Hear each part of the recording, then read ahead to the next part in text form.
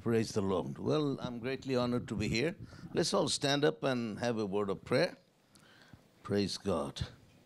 Father, we come to your presence in the name of your Son, Jesus, who died for us upon the cross, taking upon himself all of our sins, our shortcomings, and our diseases.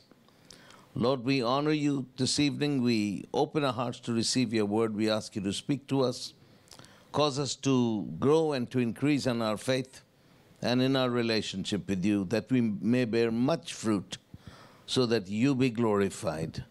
In the name of Jesus. Amen. Please be seated. Now, this is going out over live stream, right? It's okay. I'll just be careful because I'm going to show you some pictures. Because I've been, we do 4 campaigns every year in Africa. 8 campaigns every year in Africa. And then we do 2 in a country. We do 4 crusades in a country in Asia where Christians are persecuted. So I just came from there, so I'm not going to mention which country it is, but you can figure that out. So let me show you some pictures of some of the campaigns. This is the last night of one of our crusades. I don't know how many people were there, but there were quite a lot. People came out to hear the gospel. And the local MP, the member of parliament, was sitting next to me, and he told me that only 1% of this area is nominally Christian. Nominally Christian means Christian, culturally Christian. That means Lutherans and Baptists and denominations and Roman Catholics who don't preach the gospel usually. So anyway, so this is one of our campaigns. And the next one is, this is yet another one of our campaigns. And the next picture, another one of our campaigns. And the fourth one is, they have another one? Yeah, there's another one of our campaigns. And these are all in one region. They're from different towns in one region. And we were in this same region right now. And the first campaign, we were actually stopped by the police. They stopped us. So, but they couldn't touch me because I was staying in the home of one of the members of parliament, so who was a believer. So he had me stay in his house. So that was a smart move. Instead of staying at a hotel, I stayed at his house, so they couldn't touch me. Anyway, so the next picture is, this is, we have a church planting school. And we just graduated 23 students, and we planted 23 new churches. We do this every year. We have a church planting school. So in the same country. And the next picture is, this is my team. And the guy on the right, he is actually, he's American, but he's married to a local girl, and he's lived there for 17 years. He used to be on my team in Africa, but now he lives there, so we kind of, he works together with me now. And the next picture is a few miracles. This is a boy who was born deaf and mute, began to hear and to speak after the Lord touched him. And the next one is, this is a young girl who was also born deaf and mute, began to hear and to speak after Jesus touched her. You see, I'm wearing this cap, and that jacket gives you an idea of how cold it is.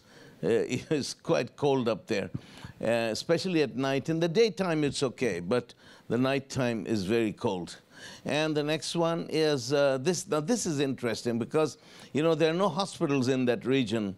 And this girl, her kidneys had shut down, and she was dying. So her limbs were swollen because of fluid, and her eyesight was gone. And her family had brought her, and the Lord touched her and healed her. And she was weeping as she shared what the Lord had done for her. And the next one is, this is a little girl who was born paralyzed, who walked for the first time in her life after Jesus touched her. Actually, there's a story behind this. I can tell you what happened was, I was in this, now these are in really remote places. So I was in this remote place, and the singers were singing, and I was getting ready to preach, when suddenly there was a ping on my cell phone, and it was a message from a pastor in Jakarta.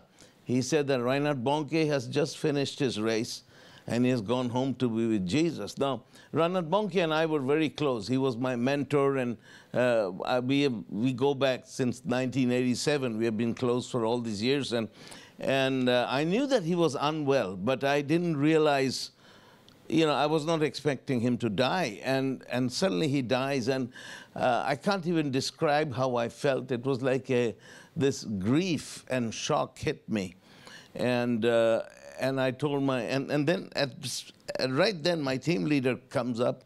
He says, "Pastor, it's time for you to preach." I said, "I can't preach. I just can't do it. Why don't you do it?" He said, No, Pastor, you have to preach." And nobody from my team wanted to preach. So anyway, I got up and preached. I don't remember what I said. I was so distraught. And then immediately after that, I began to pray for the sick over the crowd, and this little child began to walk. And then the Lord began to speak to me. He said that the message is always greater than the messengers. Messengers come and go, but the gospel message remains, and the gospel message must keep on going forward from generation to generation.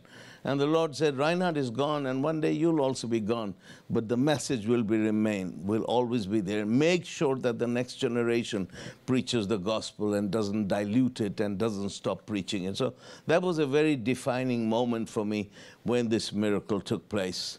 And the next picture is, this was interesting, because this woman, as you can read in the caption, she was lame, she was blind, she couldn't hear, couldn't speak, was unresponsive, and she was like a vegetable. She had been like that for a long, long time, and they had brought her in a car, and the car was parked on the right-hand side of the platform about 30, 40 yards, meters away. And when I began to pray for the sick, I saw the car door open, and this woman comes out walking, and she comes straight to the platform, and I knew something had happened, so I was trying to talk to her, ask her what had happened. And you see the guy behind her with the gray-haired guy with his hand up in the air? He was jumping up and down, shouting. He was kind of getting on my nerves because I was trying to talk to her, and I said, "Who are you?" And he said, "I'm her pastor, I'm her pastor," because that area had very few Christians. So I said, oh, I'm sorry, Pastor. So she's in your church? Yes. I said, "What happened?" Then he began to explain to me that she was like a vegetable. She was unresponsive for a long, long time, and God had touched her. And now, so she was talking, she walked, and she could see. I talked to her. It was perfectly wonderful. And this pastor was from one of those fundamentalist Baptist denominations. So that's why, but when we were finished with them, he was excited about the things of the Holy Ghost. So it was great. And the next picture was, this is a young man. Now, this is a very unique kind of demon possession. Doesn't have any violent manifestations, but he woke up one morning and his mind was completely erased. He didn't know who he was, didn't know his own name, didn't recognize his family. When he would try to speak, you only heard gibberish come out of his mouth. He didn't understand anything. It's like his mind, his hard drive had been completely erased. There was no information there. It's a kind of demon possession. I think I've seen it 3 times in my life. And he was in the crowd, and Jesus touched him, and in an instant, he knew who he was, recognized everybody, he could speak. He was completely normal. And so they brought him up to share his testimony. And thank you for your enthusiasm. I know you're very excited. But then the next picture this is a blind woman. But the reason I put this picture up is because of the man who's interpreting me. He's a Catholic priest. And the Catholics there, they love me for some reason. I've had Catholic priests say to me, they say, "Pastor, you plant your Pentecostal churches here. We are here to help you. You need anything, we will help you." So the first crusade I did in this region, we had, we were in an area with no Christians. So, and when you do a crusade like that, you need people for crowd control to usher and to take care of things. And we had nobody. We had just our little team, and that was it. And then a car drives up, and out steps a man. He says, "I'm Father Thomas." And he says, he says, I'm saved, I'm born again. He said, I live 2 hours away, and the Lord woke me up and told me to come here, that there's somebody needs help. Do you need my help? We said, yeah, we do need your help. He said, what do you need? I said, we need some people, just a manpower to help us. He said, oh, I'll bring people. So he brought 120 young people into buses, and he brought young adults. So, and my team told them, where to stand, what to do, what's going to happen, and everything went well. They did very well until people began to get healed. They freaked out. They went on their knees, pulled out their rosaries, and they're doing the Hail Mary. They were so scared. They didn't know whether this was the devil or what it was, Never seen anything like it. So I suddenly realized that these people weren't saved. So anyway, my team spent time with them the next morning, and they gave their lives to Jesus. They understood what we were doing, and on the last night, the whole bunch of them got baptized with the Holy Spirit. So we have these Catholic priests. Some of them, they're really, really helpful. So anyway, this is just to encourage you and show you, because God is moving. Amen? Contrary to what people say, God is moving, and God is doing great things. People are getting saved, healed, delivered, baptized with the Holy Spirit.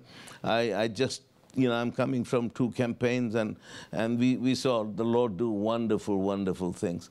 And just 2 months ago, I did my last crusade in Africa, and I was in Zambia, and I was in an area, they call it the witchcraft capital of Zambia. And witchcraft, here, if you have a troublesome mother-in-law, they say, oh, that's witchcraft, But we are talking about real witchcraft. And so I was doing this crusade, and there's this there's this witch doctor, and he had actually killed many people through witchcraft. He just used to put a spell on people, and people would die. So many of the pastors were scared of him. People were terrified of him, and nobody dared cross him. So anyway, I'm doing this crusade, and he shows up to the crusade. I think it was the second night he shows up. Of course, I didn't know who he was. I had never seen him, never heard of him. And they told me about him afterwards, because they didn't want to bother me, that there was such a man there. So he comes to the crusade, and he makes 4 attempts to get on the platform when people were coming up and testifying that they had been healed. So he managed to get up the 4th time. So, I had one after the other people coming and sharing their testimonies of what the Lord had done for them. And so he comes up and he says something in the local language, and everybody laughs. And I think I surmised he was trying to just make fun of us and mock us. And so everybody laughed, and then as he was going down from the platform, now I don't remember this, but my team leader said, Pastor, as this man was leaving the platform, you turned to him and said, it's a dangerous thing to mock the Spirit of God. Well, what happened, he went home, and as soon as he reached home, he dropped dead. And the fear of God hit that town. There was a fear of God. And we got a huge crowd after that, believe me. We had masses of people who showed up, and people were saved and healed. We had amazing things happen. So, you do have the powers of darkness, but we always have to keep this in mind, that Jesus has destroyed the works of the devil. For this cause was the Son of God revealed, that he might destroy the works of the devil. So people talk, we talk about magnify the Lord, not magnify the devil. To magnify means, you make something bigger than it is. So we should not magnify the devil by talking about, what he's able to do. And we are told to magnify the Lord, but we can't really magnify him. We can't make him bigger than he is, But I think we magnify him for our sake, because I think sometimes in people's minds, God isn't really as great as he is. So when we magnify the Lord, it's not for God's sake to make him bigger, but to understand in our own minds how big he is. And if you're, and there's an underlying principle, if if your devil is bigger than your God, you will always have problems. But if your God is bigger than your devil, you're always going to win. Amen. Praise God. Well, let's go to the Word of God. I'm going to read one verse for you from Zechariah 13, verse 1. And it says, Zechariah was the last prophet of the Old Testament. And the book of Malachi comes after Zechariah, but if you look at from the chronological point of view, Zechariah was the last prophet of the Old Covenant. And he lived and prophesied 400 years before Christ.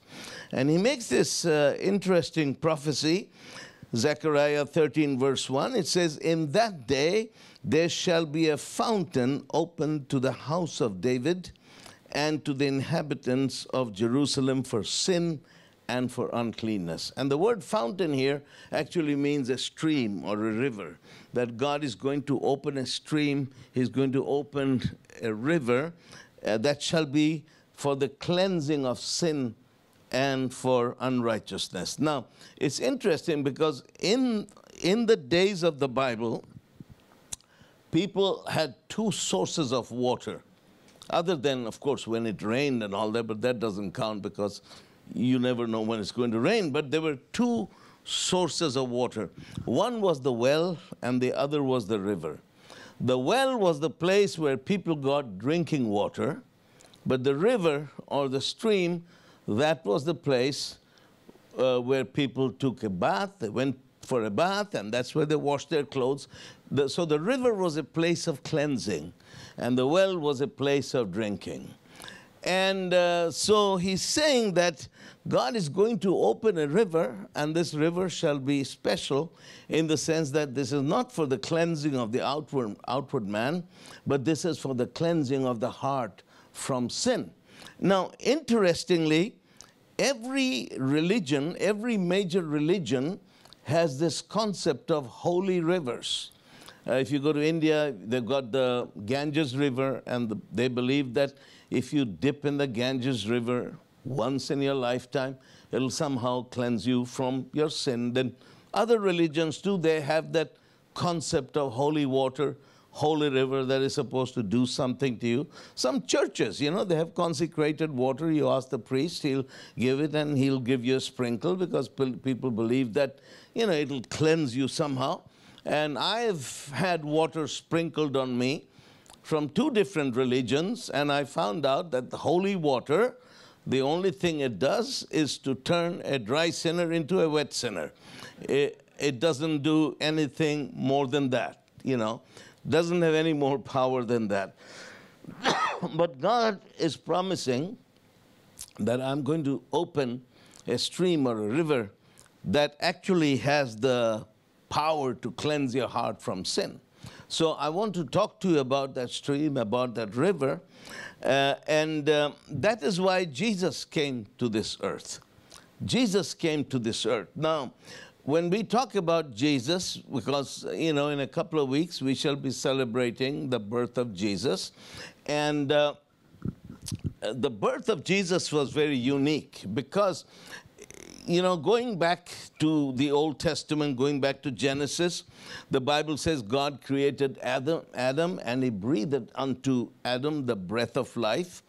And the life of God, it came into Adam's bloodstream. Now, I know that because Leviticus 17 says that the life of all flesh is in the blood. The life of all flesh is in the blood. So when God breathed, He created Adam, and He breathed into Adam, what happened was the life of God came into the bloodstream of Adam, and Adam's blood carried the life of God. But when Adam and Eve sinned against God, their blood got contaminated by sin. And so that gene of sin entered into the blood of Adam, and that has been passed down through the generations, so that every human being who is born of, you can say, the lineage of Adam carries that sin within his blood by default. We don't have to want it or wish it. It's just a part of our nature. Sin is a part of the human nature because our blood carries that sin. And David said, he says, in sin was I born, and in sin did my mother conceive me. He understands that we carry the genes of sin in our blood. But here's the thing about the birth of Jesus. Jesus, if you remember that, he didn't have a man as his father. And when a fetus or when a baby is in the womb of its mother, it's a medical fact that the baby gets all kinds of nutrition through the cord. It gets its humanity from its mother, but not one single drop of blood passes from the mother to the child. So Jesus, he received his humanity from Mary. He was in her womb for 9 months. He had a body that was totally human, but the life in his blood was from God the Father. So his blood was totally pure, and that is why he was the only person qualified whose blood was pure, who could pay for the sins of mankind. Do you understand what I'm saying? That's why the virgin birth is so important, because if there was no virgin birth, then Jesus would be just like you and me, and you and I could pay for people's sins as much as he, because, and there would be no salvation, nothing. But Jesus, his blood was pure. And as he was growing up, the Bible tells us that Satan tried to do to him what he did to Adam, to contaminate his blood with sin. And it says that Jesus was tempted in every way, but without sin. Now, that is important for us to consider, because, we talk about temptation, and we are all tempted in different areas. And there are certain areas in which I am tempted, but which are not areas of temptation for you. And that's why it's easy for us to judge one another. When we see a brother fall into sin, we say, how could he do that? I would never do that. You're right, you would never do it, because that's not an area where you are tempted, but that's an area where he's tempted, and vice versa. But the one thing about Jesus, because of which he understands all of us, he has been where we are, is because he is the only one who has been tempted in every single area, but without sin. And so Jesus, you can see how Satan tried to contaminate his blood with sin, but he couldn't, because he was without sin. And it was without sin that he came to the Garden of Gethsemane. He was about 33 years old at that time. He started his ministry at about 30. He lived in obscurity. In the sense that he was not famous in any way. He was not a celebrity. He lived with his mom, and he worked as a carpenter, and then he came to the river Jordan, and when he was baptized, the Holy Ghost came on him, and a voice came from heaven and said, "This is my son with whom I'm well pleased." So that was the first loud and vocal affirmation from God, that this is my son. And the second thing, that I'm pleased with him. Jesus is my son, plus I am well pleased with him, because he had lived a holy and perfect and sinless life. And that's when he began his ministry. And we read about his ministry, how he preached the gospel, how he fed the hungry, he cleansed the lepers, he healed the sick, he raised the dead, he did miracles and all that. And that went on for 3.5 years. And then at the end of those 3.5 years, he comes to this place called the Garden of Gethsemane. And when he comes to the Garden of Gethsemane, we read about him as he's praying, and then the Father shows him this cup and tells him, "Jesus, it is for this reason that I have sent you to this world to drink of every drop that is in this cup." And that cup contained the sins of all mankind. And you can't even imagine. It wasn't just my sins in that cup and your sins in that cup, but the sins of the entirety of mankind. Right now, there's 8 billion people on this earth. And somebody did some calculations and said that from Adam until now, there have been about 39 billion people on this earth.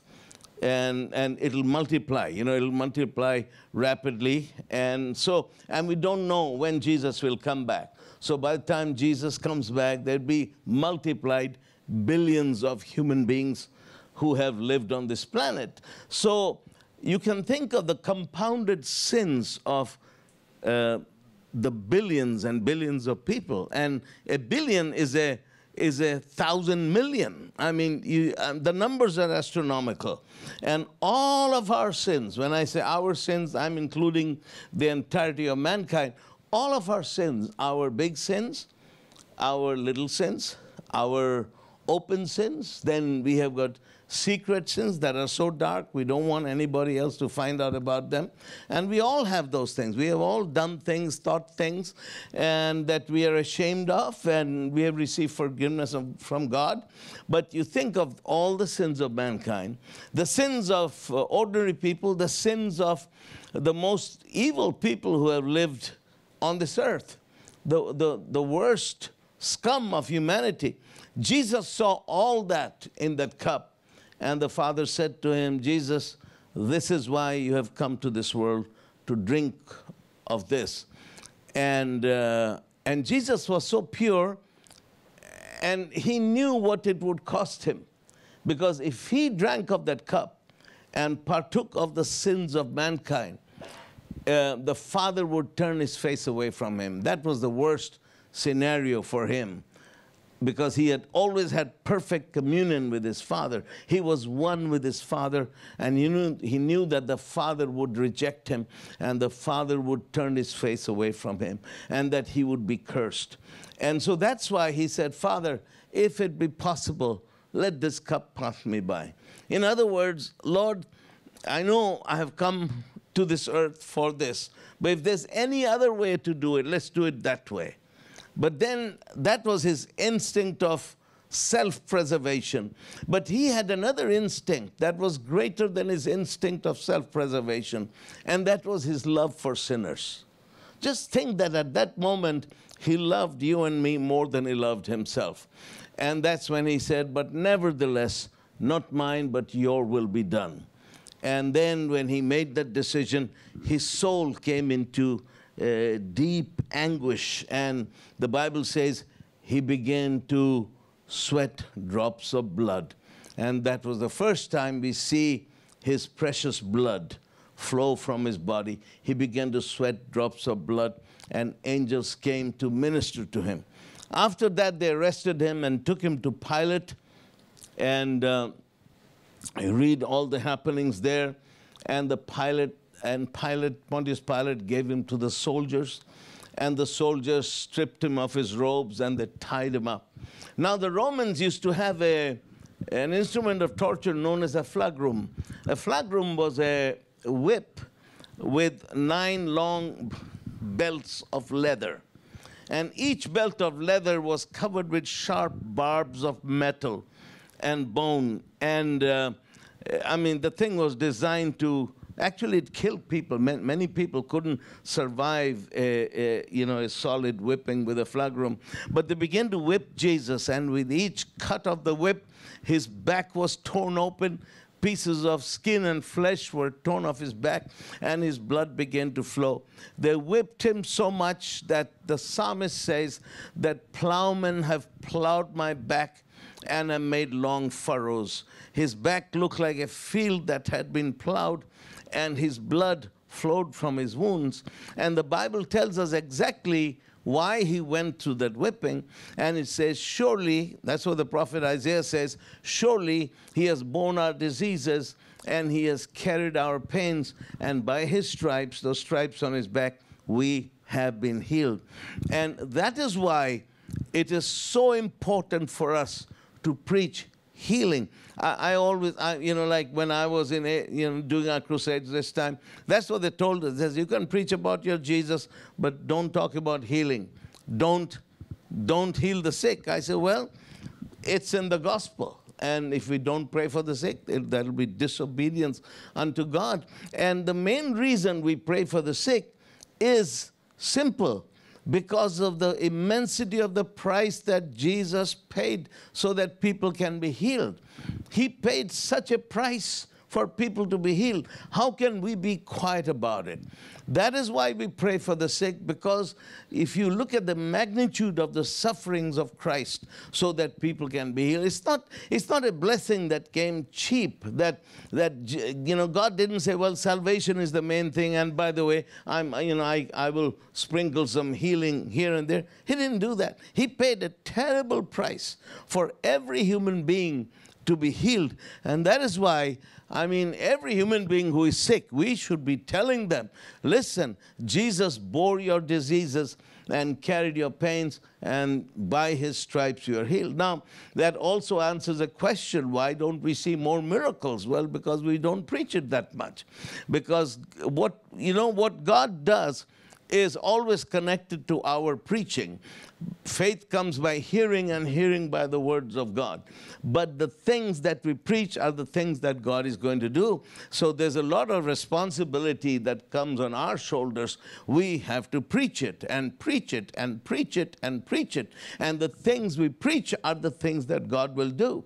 So anyway, that's why he was being whipped. He bore all our physical, and these days, especially with this big issue we have of mental and emotional diseases, and Jesus bore all of them. He bore all our diseases. He carried all our pains, physical, mental, emotional. And the Bible says that by his stripes we have been healed. By his wounds, there's a remedy for everybody. Everybody can be healed.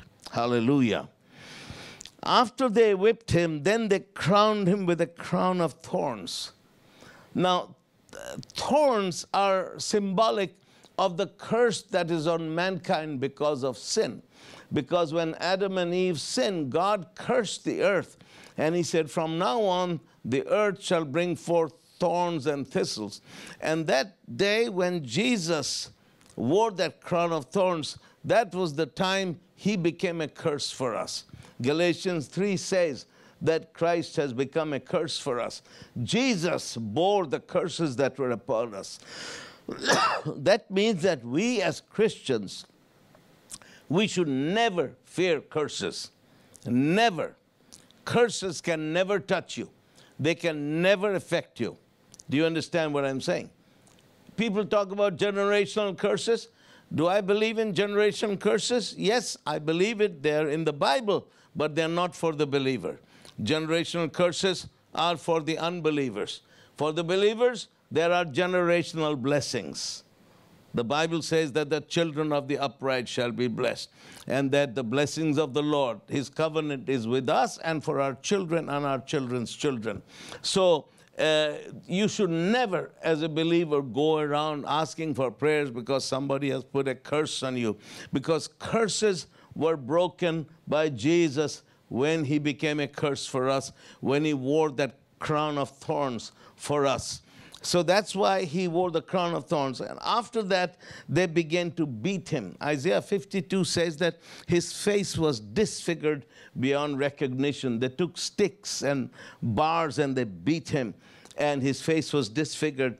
And the Bible says he was beaten so that we might be peace. We might have peace. The chastisement of our peace was upon him. It says in the King James, Jesus was beaten so that we might have peace.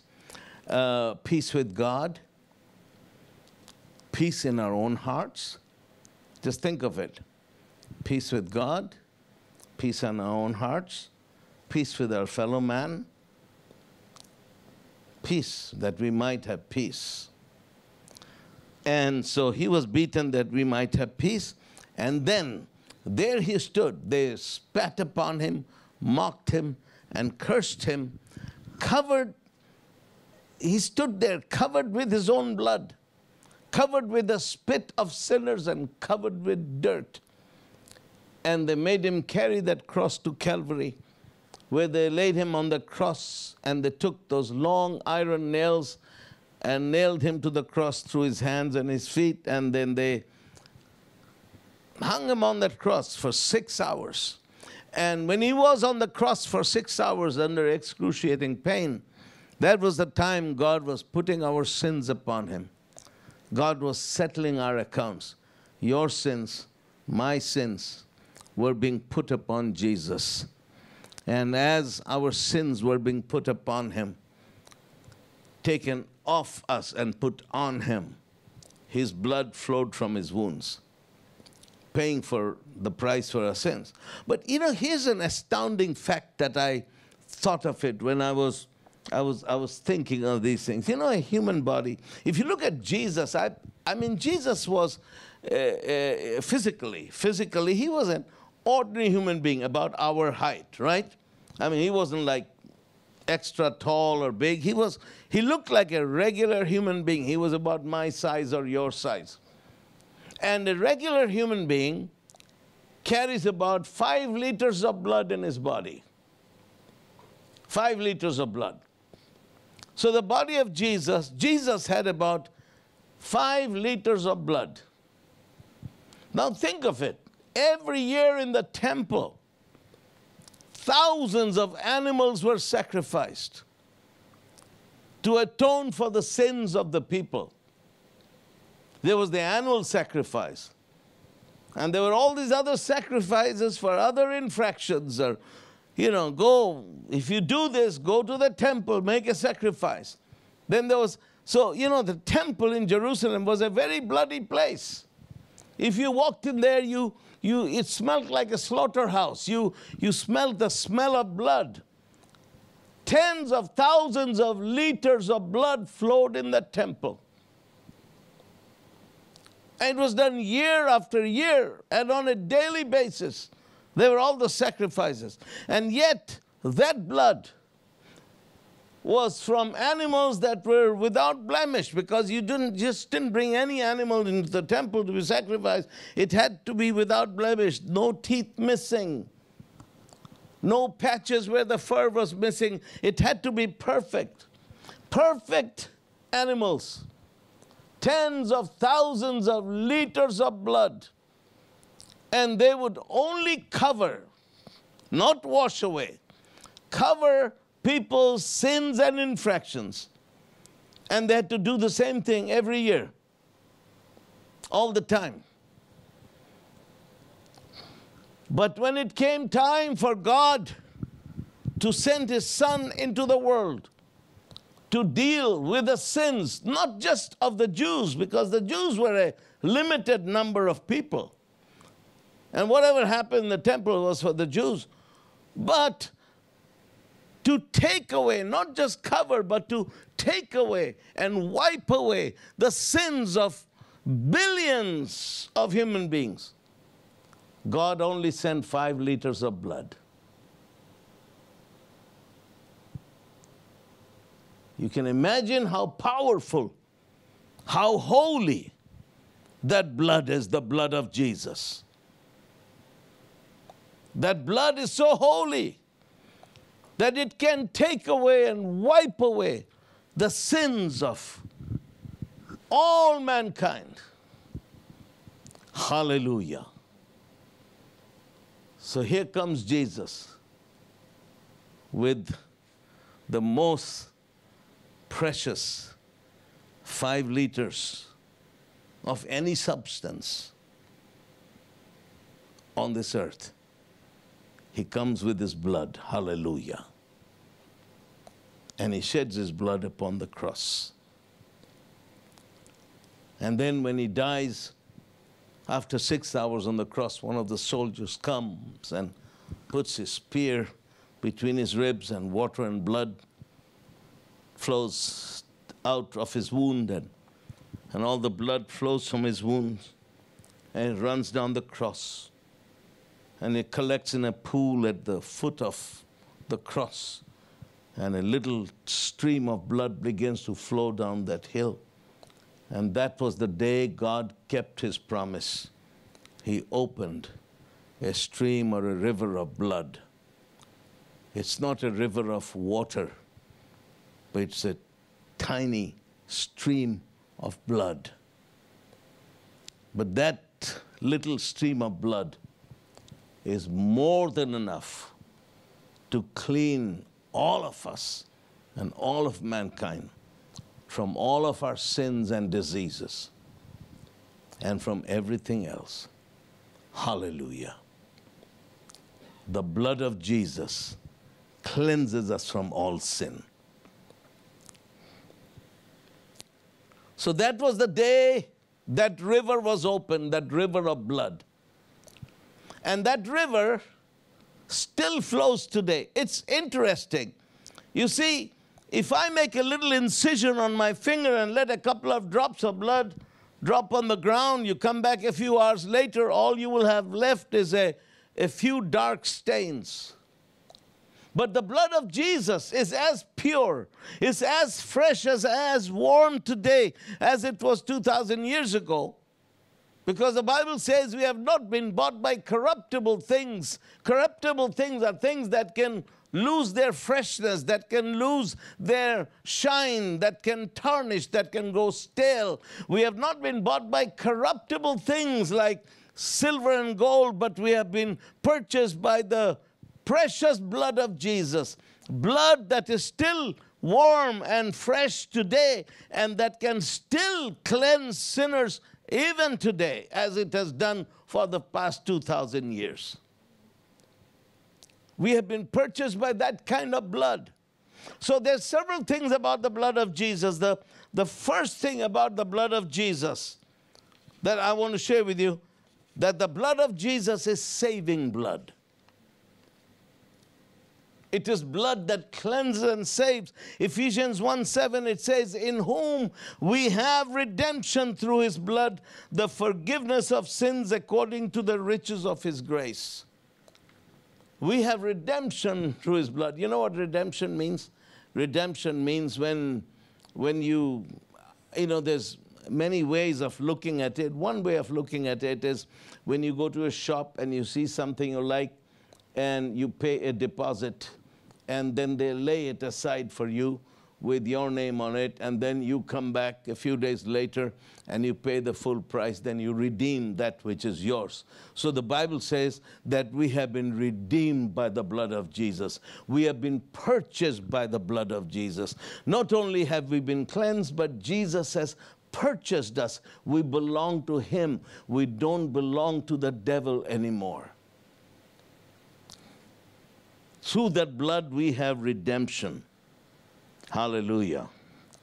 The second thing, the blood of Jesus is healing blood. Isaiah 53:5 says, by his wounds, by his stripes we have been healed. Because of the blood that flowed from his wounds, we have been healed. The blood of Jesus is saving blood, but the blood of Jesus is also healing blood. The third thing, the blood of Jesus brings deliverance. Colossians 2, verse 15, it says, having disarmed the powers and principalities arrayed against us, he made a public spectacle of them, triumphing over them by the cross. So at the cross, Jesus won a total and decisive victory over the devil. Jesus won a total victory over Satan. Satan was defeated at the cross. The fourth thing, the blood of Jesus brings down the fire of God. You know, in the Old Testament, we read time and again how the fire of God fell, how the fire of God fell, how the fire of God fell. The interesting thing is that the fire never fell on a dry altar. The fire only fell on a blood-soaked altar. So the blood always brings down the glory. You know, in Africa, we have seen up to 30,000 people at one time getting baptized with the Holy Spirit. And the Lord told me that if you want people to be baptized with the Holy Spirit, always preach on the blood of Jesus, because the blood will always call down the fire. Every time I preach on the blood of Jesus, the Holy Ghost falls. Every time. See, up to 30,000 people baptized with the Holy Spirit at one time. Because God always responds to blood with fire. The glory of God always comes down when we lift up the blood of Jesus. Then the fifth thing is that the blood of Jesus speaks for us at the altar of God. Because when Jesus ascended to heaven, sat at the right hand of the Father, he took his blood with him. And he put it upon the altar. And it says, Hebrews 12:24, and to Jesus, the mediator of the new covenant, and to the blood of sprinkling that speaketh better things than that of Abel. So the blood speaks for us. When Cain shed his brother Abel's blood cried out to God for revenge. But the blood of Jesus speaks mercy, speaks salvation, speaks forgiveness, speaks healing over you and me. The blood of Jesus speaks. The blood of Jesus speaks for you and for me. Then the next point is that the blood of Jesus is the blood of sprinkling that separates us unto God. In 1 Peter 1:2, it talks about that we are called to be sprinkled by the blood of Jesus. And that actually means that in the Old Testament, whenever they brought in vessels that were going to be designated for God's use alone, they would sprinkle the vessels with the blood. So once the blood was sprinkled on a vessel, everybody understood that this vessel will only be used for ministering unto the Lord. It will not be used for anything else. And that is why when we are sprinkled by the blood of Jesus, we are for God's use alone. That is why it is so important, because we live in an age when there's so much of compromise, even within Christians. We live in an area, and we rationalize away that compromise. People compromise with the world. People don't live holy anymore. People, they pay lip service to God. We are Christians. Then they say, well, we have to be a light. Well, be a light then, if you're going to be a light. If you're going to be as dark as they are, there's no light there. Don't live a life of compromise. Don't try to be like people in the world, because you're sprinkled with blood and you're for God's use alone. Amen. There's no compromise, because only when you're sprinkled with the blood of Jesus, you're saying, you know what? I belong to Jesus and to him alone. And the last thing is that the blood of Jesus gives us access to the presence of God. And in the book of Hebrews, in Hebrews chapter 10, verses 19 to 20, it says, therefore, brothers, since we have confidence to enter the most holy place by the blood of Jesus, through the blood of Jesus we have access to the presence of God himself. There's only one way to come to the presence of God, and that is through the blood of Jesus. The blood of Jesus has made a way for you and me to come to the presence of God. Not just experience his presence. Not just like, you can go to a worship service and the singing is good, lights are dim, and you can say, I felt the presence of God. No, this is not about feeling the presence of God. This is entering into the presence of God, where you can have communion with the Father. People in the Old Testament, to enter into the presence of God was a big thing. It was only the high priest, and he could go in there once a year with the sacrifices of the people. And when he used to go in, they used to tie a rope around his ankle, because if God did not accept the sacrifice, he would be knocked dead. And they used to drag his body out, and that was the end of it. But we, because of the blood of Jesus, we have the right to come to God's presence any time of the day and night, as many times and whenever we want to. And this is something we have to make use of.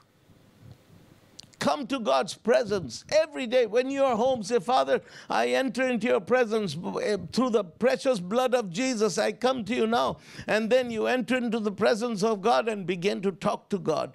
Begin to talk to God about what's on your heart. If you have got issues in your life, in your family, even at your work, talk to the Father about it. He's right there. You are right there in your presence. You have the right to go there and talk to Him. Talk to Him. If you've got things you're struggling with, talk to Him. You got health issues, you got financial issues, issues with your kids, talk to God. Hallelujah. We have that access. And there's no limit to it. It's not just once a year like the high priest in the Old Testament, but we have the right to come to the presence of God anytime through the blood of Jesus. Hallelujah. That precious blood, there was only 5 liters of it, but it's more than enough for you and me. Everything we need is available to us through the blood of Jesus. Hallelujah. Amen.